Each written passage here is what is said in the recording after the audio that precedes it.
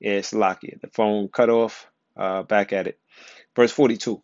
Then will I remember my covenant with Jacob. Okay. So the covenant was with Jacob, but it started with who? Let's go. And also my covenant with Isaac, and also my covenant with Abraham will I remember, and I remember the land.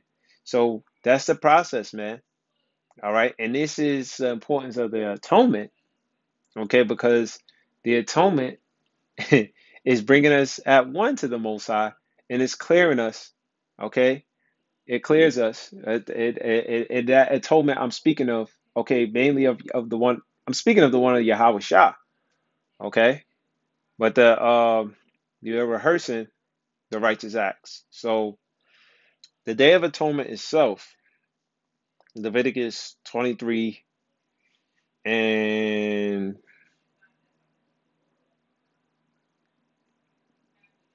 verse 8, no, not 8, 9, 10, 11, let's see. No, what's up, more Salakia? Okay. So we just passed the memorial of blowing trumpets, so we got to be right here. Verse 26, Leviticus 23:26. And the Lord spake unto Moses, saying, okay, now Moses was from the tribe of Levi, and these were the Levitical laws. Levi, the Hebrew word will be lawyer, which means joined to. Okay, so verse 27. Also on the 10th day of the seventh month. Now, the seventh month is what? It's not going by the seventh month on the Roman calendar, August. Okay, it's going by the month. The word month goes back to the word moon. So you will have to know the lunar moon calendar, okay, which the apostles of GMS bring out, and they show you the new moons, okay, and there's apps on how to read it. All right, and there's a lot of scriptures to go into how the new month was the month is according to the moon. It's one in Sirach. Okay, that explains that as well. It says, there shall be a day of atonement. All right. So on the 10th day of the sun, so when the blowing of the trumpets came, 10 days after, okay, that's when the day of atonement would be. And it says, it shall be a holy convocation. Okay. So holy means separate convocation unto you, and ye shall afflict your souls. Now, saying afflict your souls, okay, is to pretty much fast. Okay, to afflict, to humble yourself, to be bowed. So it's just to fast, not to beat yourself up or anything. It says, and offer me by fire unto the Lord. Now, this is why we say rehearsing, because, you can't do any offerings made by fire unto the Most High, in these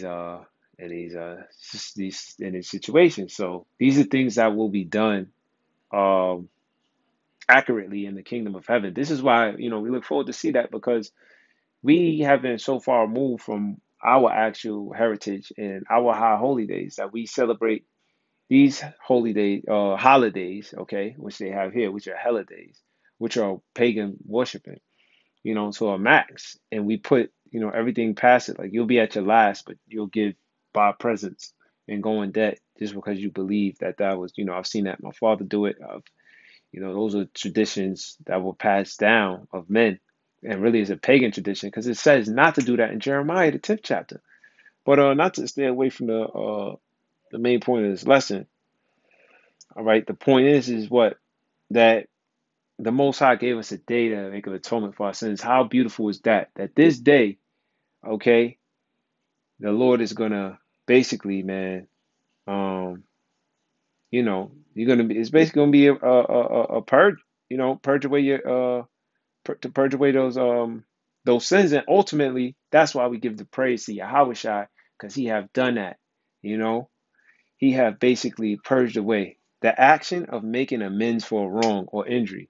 The Lord is setting up a day to actually amend your wrongs. We don't have that in our community at all. Once you wrong somebody, it's just like that's it for the life. But there's a day where the Lord set up where we wronged him.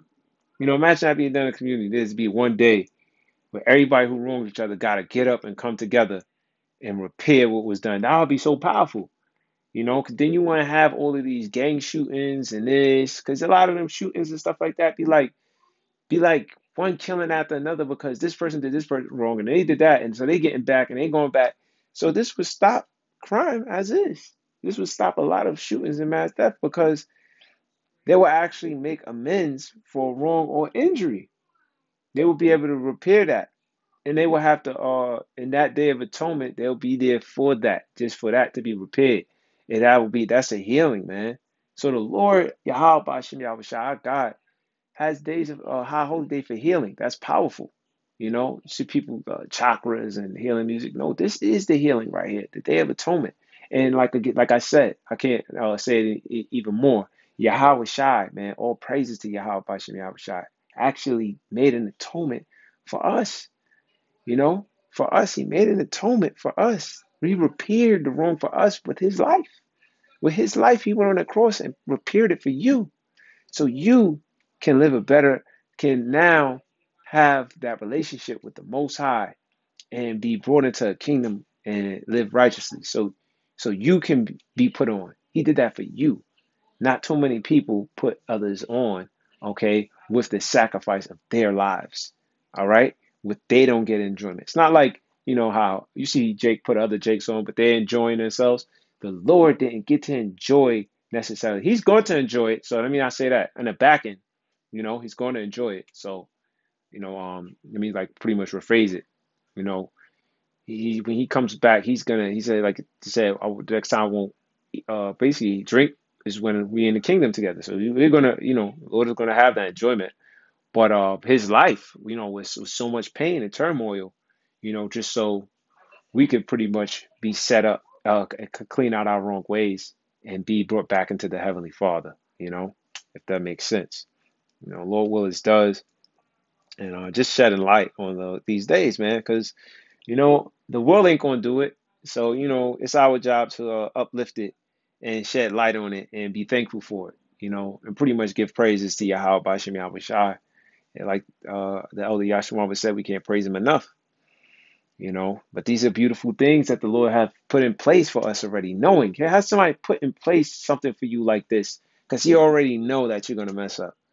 Most people don't put things in play because they know you're gonna mess up. They'll hold things against you, you know, and that's why it's good to be around good brothers because you may mess up. You may say some, you may say something or get excited, and a brother could take offense, or hold it to you. But ultimately, that brother's being a man of the Lord, you're not gonna hold it against you. Or it could be different things. It could be things you do. Certain, we all got different spirits. But at the end of the day, guess what, man? The Lord have made a day to repair like ultra violations. Ultra violation. Like serving another guy is ultra violation, bro. That's like, bro, I made you, I gave you spirit, I gave you the metals and you set that other deity up and you worship like bro, that's vile. That's crazy. But we have done it, even up into this day, and when we give our energy to and things of that nature. So man, all praise to Yahweh Bashim Yahushai, Bashim Kakadash. Verse 28, and ye shall do no work in the same day. So, some brothers may have work, again, it's rehearsing the righteous acts. If you're able to get it off, you're able to get it off. But the sacrifices will do is, pushing this truth, going out in the highways and byways. But it's all rehearsing and say, judge no man on any high holy day. So if brother go to work, he go to work. It's all rehearsal. It's all rehearsal. It's just beautiful to know at the end of the day and to give praises to the Most High about, but we are required to rehearse the righteous acts. Okay. So it says, for it is as a day of atonement to make an atonement for you before the Lord your God. You see? So the Lord is doing that for us, Now there's a scripture in Second Address, all right, where basically the Lord will whip your ass just, for a minute. So which one you rather choose, And see, a lot of the 2/3 is going to get this, and they still not even going to get, it's still not going to correct them. This is Second Edges 16 and 19. Behold, famine, plague, and tribulation and anguish are sent as scourges for a minute. So they're meant to correct you. All right. But for all these, things. They shall not turn from their wickedness, nor be always mindful of their scourges. So 100 cops could go out right now and shoot up but 100 Jakes, right? But they won't turn back. Okay, they won't be mindful. Okay, of their scourges. They won't be mindful. They won't turn around and say, "Damn, what the hell is going on? Is this happening to us?" And they see the men on the highways and byways, but they still won't be mindful that, you know what, we are wicked. You know, we are exceedingly sinful. You know, we need to turn. We need the power to justify us because nobody down here is helping us. I mean, here it is. The only way to get funding from anything, you can have a whole business and everything, right? Great ideas and everything. You know, the only way to get funded is if you go to college or if you get shot by a so-called white male cop. Real talk. Or you get injured and they ESO give you money. That's the only way they're gonna fund you. So who's gonna help us in these circumstances? We need a higher power to really change us out of this worst case scenario. All right. Um, yeah, so that's pretty much it. I'm not gonna go too much further. I believe in numbers. Um, just to put it out there, and this would be a good read. Numbers 25th chapter, I guess.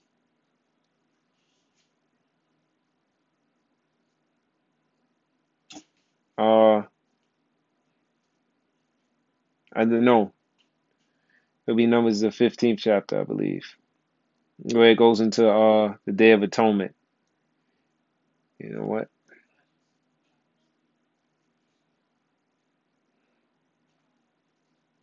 Let's just Google. Well, this is Esau's Day of Atonement. This popped up. Okay, this is not according to the moon. It's the fake. So yeah, Leviticus 16, 16th chapter. Okay, I'll go into it. Of course, we read Leviticus 23, but it goes into the story, and like I was saying, the Lord bared the sins. Okay, as the scapegoat. I just type in scapegoat and it'll come up. Yeah, it's Leviticus 16. This is the one really. And that those were the lot for one goat. So Yahweh Shai embodied this whole thing, because the scapegoat, that's where you get the movie Fallen. This is the angel where the demon was able, if you touched it, it went on you. Because if you look at the word up here, it says Azazel. That was his name. Okay, so that scapegoat, look, it says referred to the goat used for sacrifice for the sins of the people. So they put the sins on the goat. They literally put the sins, so and that goat had to be taken in the middle of the woods and left. You know, so let me see if it say it here. Maybe I'll just go ahead and go with it. um, let's go to this. Numbers 16 and 10. But the goat on which the lot fell to be the scapegoat shall be presented alive before the Lord to make an atonement with him and to let him go for a scapegoat into the wilderness. You see? And Aaron shall bring the bullock of the sin offering, which is for himself. Okay, as Yahweh Shai made an atonement for his sins first. So where did he sin at? At Solomon. Okay, which is for himself, and shall make an atonement for himself and for his house, and shall kill the bullock of the offering, which is for himself. And he shall take a censer full of burning coals of fire from off the altar from before the Lord, in his hands full of sweet incense beaten small, and bring it within the veil. That's pretty much the Most High, and to come on the mercy seat. This is not the part I really want to get. I just really want to show the scapegoat. But like I said, this is a good read. This is definitely a good read. Let me just read through this, man. It says in verse 13, he shall put the incense upon the fire before the Lord, that the cloud of incense may cover the mercy seat that is upon the testimony that he died not. Right. Verse 14, so Aaron was the high priest. So this is why it's focused on Aaron to do that. So the sons of Aaron will be the high priest who to do that office. Now that's why Yahweh Shai, he was from the tribe of Judah. See? But ultimately, he was the high priest set up in the spirit realm, okay? Because there are, that's where the Jews couldn't get. They were the tradition. They didn't know that there was a realm that outweighed the tradition of the men. Okay, like the way of Moses, which was heavy, but it was just a reflection of how things is done in the heavens. But there was already an order set up in the heavens. If I make sense, and they just couldn't understand that Yahweh Shah outruled what was being played down out on heaven on earth, excuse me, because it was just a pretty much a forecasting of what's happening in the heavens, and but they couldn't get it, which hey, no one could get, unless the Lord opened your eyes to it, the Most High. That's why He said, but hey, Peter, let's just see who the eyes can see, because flesh and blood have not revealed this to you, So that, hey, man, if you're able to get this truth, man, you're blessed. You're blessed, man. Really for real, man. All praise to Yahweh Bashem Yahweh Shai. It says, verse 14, he shall take of the blood of the bullock and sprinkle it with the finger upon the mercy seat eastward. So, man, look at how the style of things had to be done, like all the way down to a T. You had to do it with your fingers, upon the mercy seat. You had to be doing it eastward. And before the mercy seat shall he sprinkle the blood with his finger 7 times. You had to do it a certain amount of times. So this is where we say through the Spirit, we know a lot of those who are of the tribe of Levi. I mean, the people of Haiti, all right, are from the tribe of Levi, and some of them are, would be the flesh, according to the flesh, like a lot of them will be the sons of Aaron. Now, we're not saying that all the Levites are there only, all right, and that every last single Haitian is there, but for the most part, they are, because those are the ones that tap into what? Doing sacrifices. What's cool to understand? You watch the thing with Joey Badass. He just did something with tapping into voodoo, and he was with Haitians. So why is they go to Haitians when they're tapping into that? Hmm? And they're into blood sacrifices and kind of like tapping into that energy. And why is that? Because that is what he did. He made a cloud of smoke. Just imagine that. Just try to envision see that on the same side. He made a cloud of smoke. They're taking animals. They're putting blood on their finger. They're sprinkling blood. They're facing a certain way. That is what they do. You can't not deny that, you know? And if you can't see that, it's because you aren't meant to, verse 15. Then shall he kill the goat of the sin offering. Look at this. This is in the Holy Bible. That is for the people.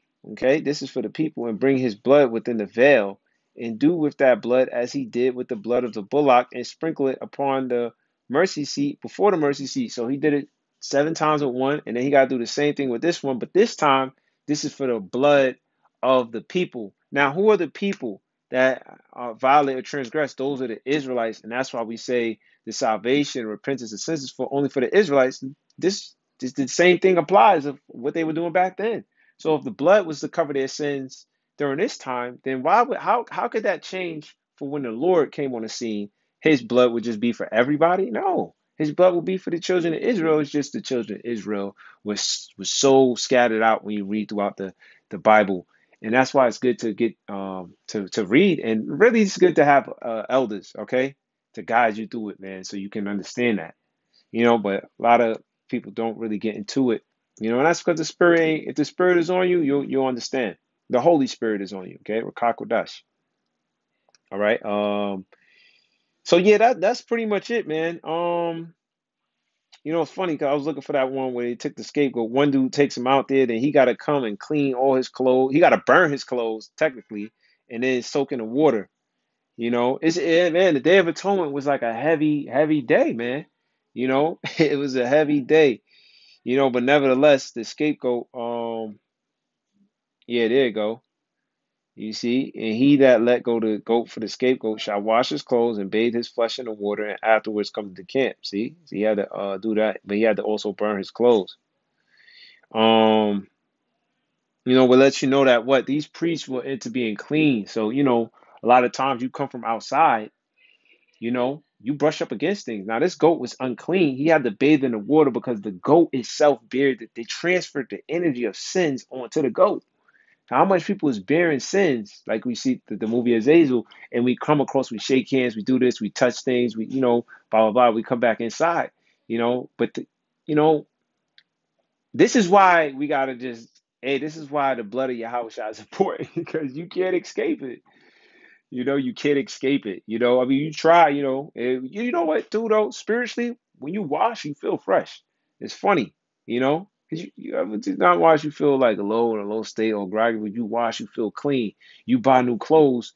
That's one thing Jake don't understand. Jake does, they don't understand. When they buy clean clothes, Jake feels better about themselves. Why is that? Because ultimately, that would, in a physical sense, okay, what I'm saying, was a righteous things to do because you are now in something pure, clean, versus wearing things. But these clothes, got all types of idols on it. So I'm not saying, God, that these clothes cover you. I'm just, comparing the two, and looking at it, how this, pretty much how he did this. He had to bathe. Um,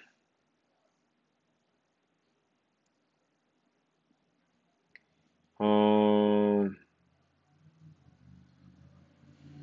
See, he that burneth shall wash his clothes and bathe his flesh. This is the dude who's burning the thing. But you just get to see how important they had to wash themselves, wash their clothes. Um, and one brother, I'm telling you, I think he had to basically burn his garments. If I get it, but because I'm just jumping around. I'm just jumping around.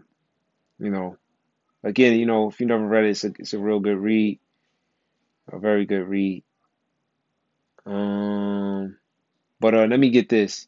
What you know about Yahweh Shai for basically bearing the sins of the people is in Isaiah 53, because he literally was that scapegoat, Yahweh Shai, and the offering for himself. And he embodied everything. You see how they had to get this, the scapegoat, and this, then they had to get the bullock for the people, and then this goat, for his family, his household, this, Yahweh Shai bodied all of that. So I let you know. And and he didn't have to keep coming down and doing it. Because the Day of Atonement, you had to keep doing it. So imagine, if we had to do the Day of Atonement in order to get our sins clean, honestly. Are we not capable to do that? Because then who's the high priest? We have to go in it would be crazy, bro. Because we don't know who the sons of Aaron are. We don't know this and that. So those Old Testament guys, they got a lot of hard shit to figure out. Good luck. You might as well it's easier just coming in and it's easier, man. But good luck, man. Isaiah 53 and is it 53?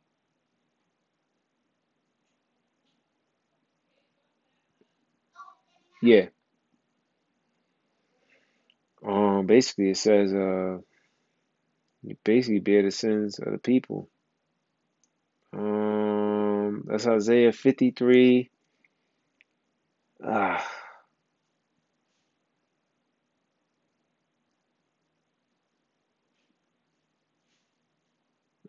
he's the prison. He ain't great forget. Yeah, please the Lord to bruise him and offering. Let's see. Mm, we Okay, this is it. Isaiah 53 and 4. Surely he have borne our griefs. Okay? So the borne our griefs is basically to carry, to sustain. So a lot of the shit that we even complain and go through now, Most High he took everything on our back. Imagine if he didn't, how much oh my gosh. Because then they said, you know what? Let his blood be on us. And man, we couldn't even bear that. Jake, this is part of it. Now they say, you know what? We're gonna carry that blood on us. We're gonna be the scapegoat for the Lord. Are you insane? Look at this shit that's happening now when Jake is freaking out. Oh man, yeah, got shut down. I mean, look at what happened 400 years ago. We hung on trees. This, I mean, so hey, the Lord, if he didn't bear our griefs, I don't know what the hell we would have went through. Because if we went through that and he bore our griefs, shit, man, yo, it's crazy. You know, this is just, man, we just be through. Surely he hath borne our griefs and carried our sorrows, you see? Yet we did esteem him stricken, smitten of Yahweh, and afflicted. But he was wounded for our transgressions, you see, as a scapegoat. He was bruised, okay, for our iniquities, you see. The chastisements of our peace was upon him, and with his stripes were we are healed. So that's it, that atonement. Amen. The water. All praise to Yahweh by Shem Yahweh Shai by Shem Kakadash, the water. So Lord will, this is just a quick lesson. Lord willing, it was edifying through the spirit and power of Yahweh by Shem Yahweh Shai by Shem Kakadash. Till the next time, I'll say Shalom.